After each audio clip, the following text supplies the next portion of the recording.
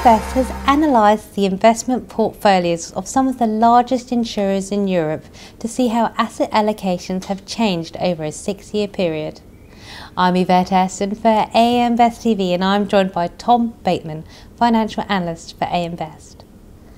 Tom, can you explain to me some of the trends we've seen in our recent report looking at asset allocations of European insurers? We've taken a sample of the largest 500 Northern and Western European insurance companies, and combined they have an asset base of around 8 trillion euros, and we've witnessed a shift of approximately 2 to 3% of that moving from fixed income investments to quoted equity.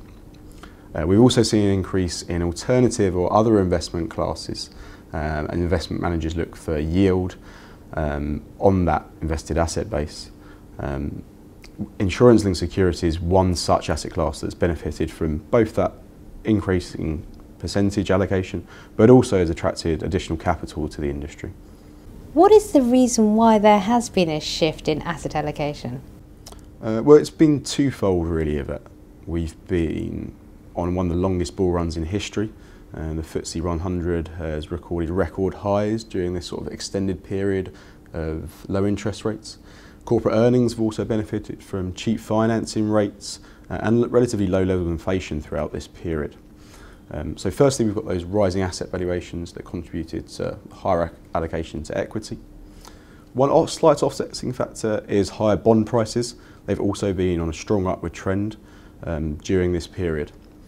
However, the other point that we really have seen is a small shift between those asset classes as insurers and pension funds alike search for ways to improve their performance and maintain funding levels. Pension funds or insurance companies, particularly with longer tail liabilities, have really struggled as a result of the low discount factors that they've been using at present. You've detailed a few of the reasons there why there's been a shift, but wasn't there an expectation that Solvency II might lead to a more conservative asset allocation strategy? That is one potential theory. When Solvency II was introduced, that was designed to increase a more efficient allocation, to encourage both stronger performance and solvency. And one theory is that would encourage insurers towards a more conservative asset base, attracting lower risk charges to in turn report a higher level of solvency. But that doesn't seem to fit with what we've seen in the sample that we've analysed. I think the primary offsetting factor to that is that companies, particularly in our sample, but also in the European Union as a whole, are pretty well capitalised. For our analysis, the average Solvency II score for insurers operating under standard formula is comfortably in excess of 200%. Hence, given the high level of solvency ratios we've seen, that's unlikely to be the primary driving force between asset allocations. And instead, insurers will look towards their asset liability management techniques and also looking to acquire higher levels of return with excess levels of capital. One of the concerns for companies in Europe obviously is the impact of rising interest rates and higher inflation. Can you tell me what AM Best expects will be the impact on the companies that we've been looking at?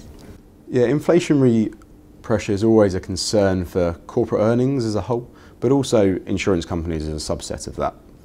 The inflationary pressures we potentially saw at the start of February that could lead to a faster than anticipated rise in interest rates is a cause of concern for investors, and hence why we saw that volatility at the beginning of February. Inflation for insurers essentially means a higher cost of claims, and those operating in competitive industries won't necessarily be able to pass those on to their consumers.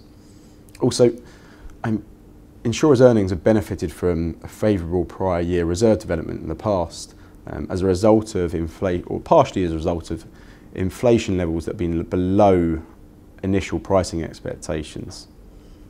In AM Best's opinion, those companies with a good level of asset diversification and strong risk management strategies will be those that will be able to produce consistent results as the economic cycle changes through the various phases, and hence those companies will be able to mitigate potential areas of volatility the best.